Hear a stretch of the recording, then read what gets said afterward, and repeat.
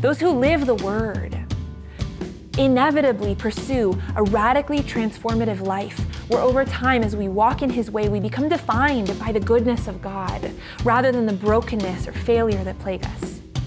We become more whole. We become more focused on others, putting our talents to use for their benefit, or instead of hiding it or just focused on ourselves.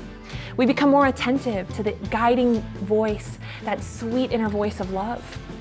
It softens our speech and increases our patience. We choose what stretches us, even though sometimes it causes discomfort, because that's what grows us to become more like Christ.